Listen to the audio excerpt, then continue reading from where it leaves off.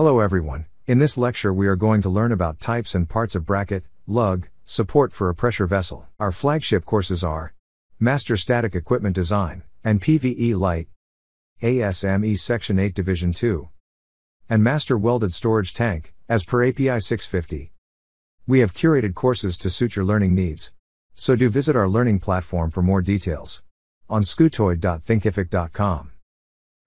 Lug support, you already aware, this is one kind of lug support, okay, which we also call it as bracket support, right? On which kind of equipment we provide this kind of support? Orientation wise, if I ask,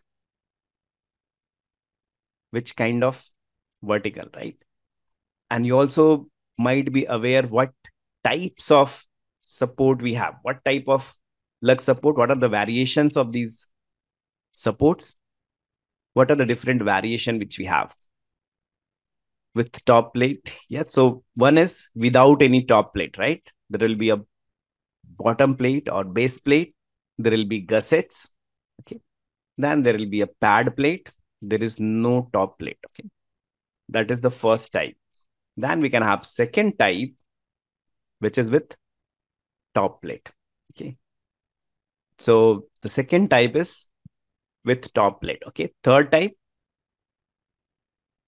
with top ring, right?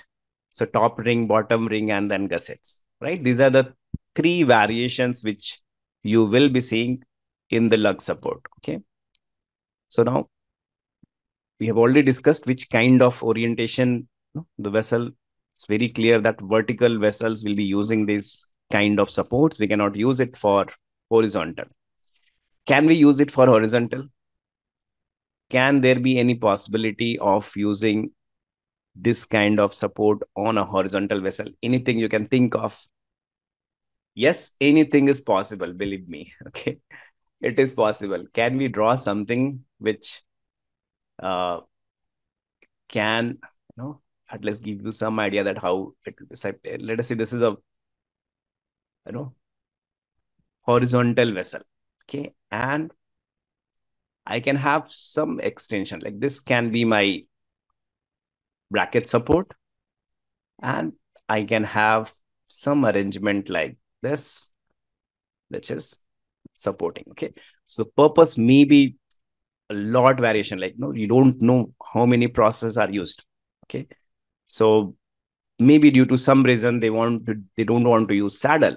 Okay, then it is possible. So everything is possible, but most practical or the common you'll see is for vertical vessel. Okay, so any recommendation you guys think of, like depending upon diameter or height, what might be any limitation, like which kind of vessel it is not recommended? Okay, or mainly you'll be seeing for those kind of vessels. So these are the two limitations. Always remember that, from 300 mm to 3000. Okay, so the limitation or the recommendation, you can say, okay, this is not hard and fast limitation. Remember that this is not the limitation given by code. Okay, so this you can treat it as good engineering practice. Okay, that's all. You can go more than that, less than that. Okay, now you just have to think that the design will be a little bit complicated because you are going to a non-recommended vessel. Okay, so you have to consider it as a critical thing. So it's Bednar.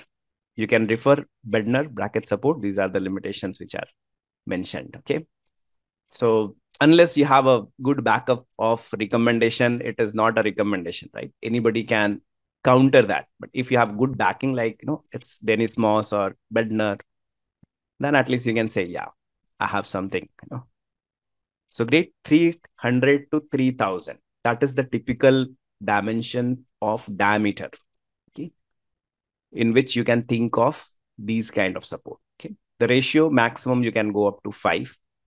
You should go preferably. Okay, that is how we should say. You can design for even higher dimensions. There is not a problem, but you have to keep in mind that it might be a little bit more critical than the normal because bracket supports are not meant for that. Okay. Great. Now, somebody's asked about thermal expansion. Okay. So if I have a normal hole in this lug support, there will be a problem of thermal expansion, right? If I'm holding, see, what is the best way to counter thermal stresses?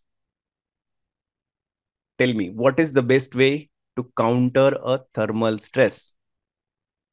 Free to move. Let it expand. Okay, expansion, free.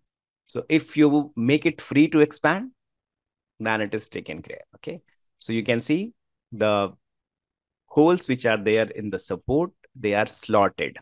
Okay, so that it can readily expand. So if I'm allowing it to expand, there won't be any thermal stresses. Okay.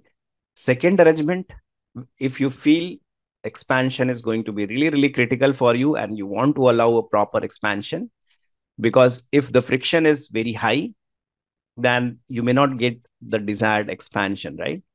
So you can make that surface more lubricated. Okay. You can see the bottom part. You can insert a lubricated plate. Okay. These are special kind of material which behave as a lubrication. Okay. So you can keep that plate just below your bracket support bottom plate, and it will help the bracket to expand easily. Okay. So you'll have less mu. So if less mu, yeah, Teflon plate is also a good example of it, right? So less friction means less force. Okay. So it will be free to expand. So that is how we take care of thermal stresses in lug support. Okay. Next, parts of lug support. You all might be already aware, but just a quick recap because we are going to use these items. So to avoid confusion, let us name it. So bottom plate is called as base plate. Okay, that is what we'll be calling it today. Gusset plate, then reinforcement pad or RF pad. Okay. Second arrangement, we have a top plate also. Okay. Then you have third arrangement where you will see a top ring, okay, and bottom ring. Okay. Instead of plate, it is completely ring. Okay. Now, when do you think instead of bracket, you will go with ring? Can you think of any condition when you should go for ring instead of, like, what kind of problem you might be having so that you can go with distance? Okay. Anything else? What, because of what problem? See, bracket support, if the load is high, okay, like